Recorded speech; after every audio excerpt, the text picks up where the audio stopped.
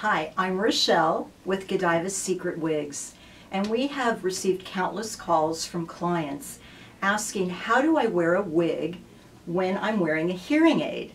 And so I want to address this for all of you out there. So I'm going to show you two different ways to do it, but it's up to each of you to see what is comfortable for yourself. So although I don't wear a hearing aid, I've spent a good amount of time playing with it, and I want to show you what I have found. So I'm wearing a hearing aid already, and I'm going to put the wig on over and around it.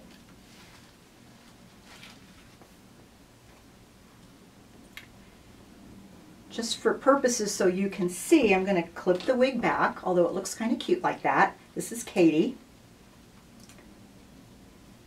And I would suggest, because I know the sounds that the hearing aid makes when something touches it, so the hearing aid is on right now.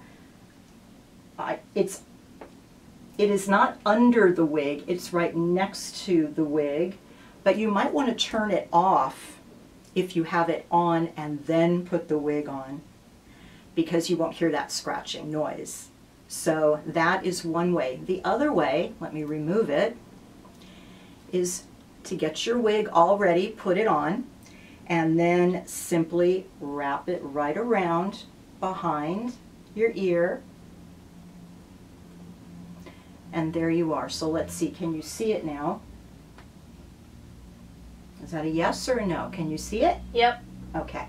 So you can see it. If that doesn't bother you, that's fine. Otherwise, if you want to hide it, put a couple of hairs right over it.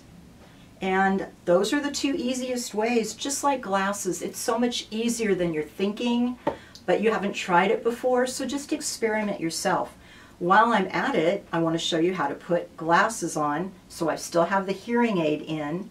With the glasses, I'm just going to touch my skin, graze, and go right above my ears and put my glasses right on. So there, I have glasses and I have my hearing aid in, ready to go.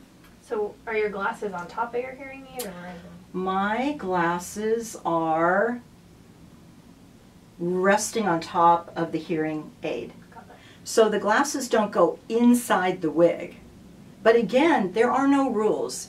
This is about you. Take 10 or 15 minutes, maybe a glass of wine, and turn it off, turn your hearing aid on, try it different ways, and we would love your comments also to share with us so we can share with other people what works for you.